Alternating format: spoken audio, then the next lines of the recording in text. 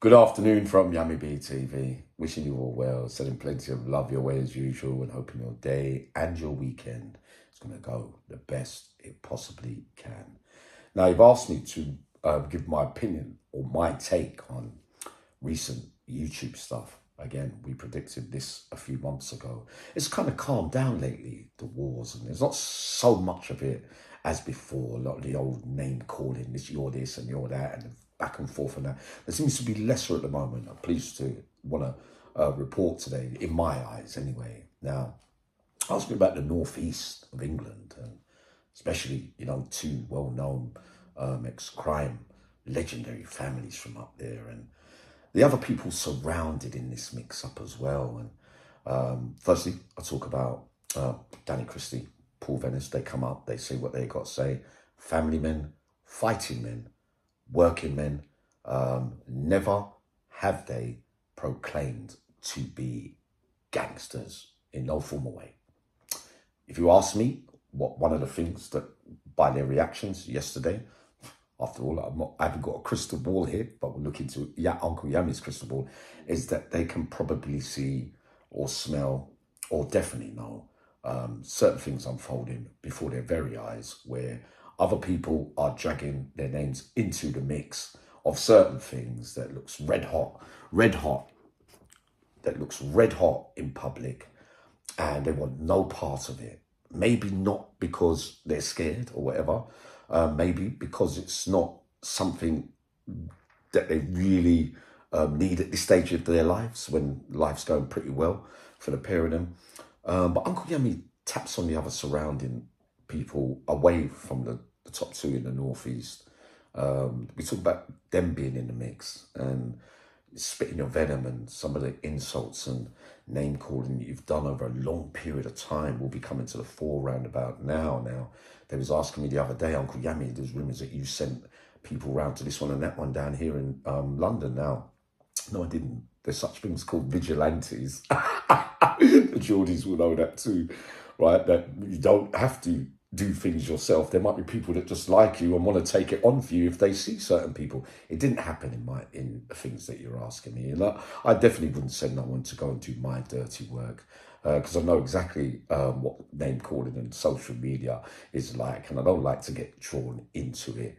But no, you say if someone like my lot or ex lot from way back in the day decide that they want to pay certain people, there's nothing to do with me. I wouldn't be sending them nowhere. So they take it upon themselves. But no, it didn't happen. But the same thing in the northeast. They don't really have to do that much. They're wily old foxes. They created the northeast. They've been in the jungle, in the caves, all alone in the desert, had to find ways of surviving, battled with each other back and forth after years and years and years. They know what to expect from each other.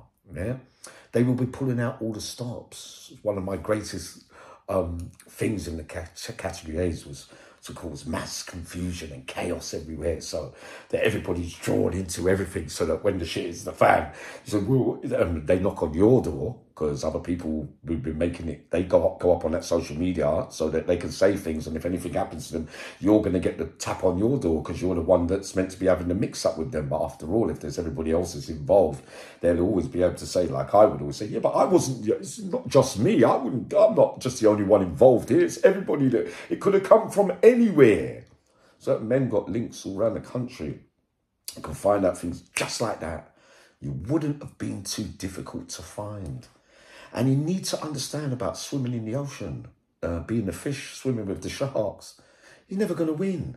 So you think that short-term glory and gratification of online trolling and calling people this and that, and mixing up other people that you might be friendly with and doing that kind of stuff, they will see right through that. I like the way Danny Christie put something yesterday. I'm not going to go into it. I did tell you that this was going to happen as well. Some of you privately, but Big Danny would have woke up and smelt the coffee there with certain things, you know what I mean? Because he just doesn't need it at this stage in life, right? And you remember the most important features you must understand about these wily old foxes, that put out smoke screens to make it look like that, pretend to do that.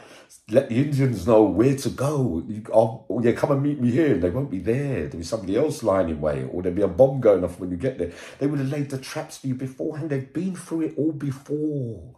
The junglists, the proven, when they're stepping on hot coals every day, where they've got to plot and plan and work things out. What's coming next?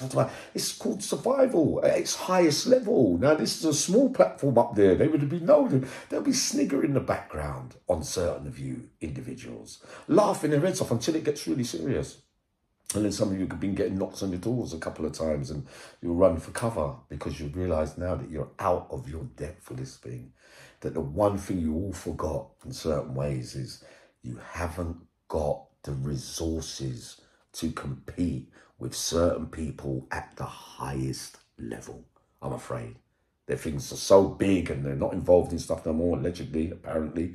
But they think that they've lived the life that they're led, but there's others underneath them now running around, big family ties to them all that will do things without their say-so or be involved. You haven't got the resources to compete on that level. You can't send nobody to go and do nothing. Nobody's really going to go out their way for you. You haven't got a team of such expenditure at your disposal. You've got to know your place. And I tell you, I know that a couple of you have had your doors knocked on, away from the other two that I spoke about earlier. And it will continue to be so because you've said some terrible things up there and got away with it for a long time. It will not last forever. There's only so much people can take when your name's getting called, especially if it's all lies and you're making up stuff and making them look like this and making them look like that. They'll fire back until it reaches a stage where it affects other people around them and it hurts them that much that they could respond. Probably won't, but Uncle Yammy's version is, should have let sleeping dogs lie, that I could see certain things coming and other people will as well. But know your place. You haven't got the resources and you are way out of your league and depth. You haven't been in the desert all alone. You haven't been tested in the mix like a lot of those individuals. They have been through it so many times and seen many of your kind on a smaller level to them appear before them and swept them away, swept the rug from underneath their feet with the plotting and planning and the skill set that they would have learned from growing up the way that they did. Yeah? So you chose to swim in the sea as fish, but ultimately, your Uncle Yummy says that you'll get eaten by the sharks eventually.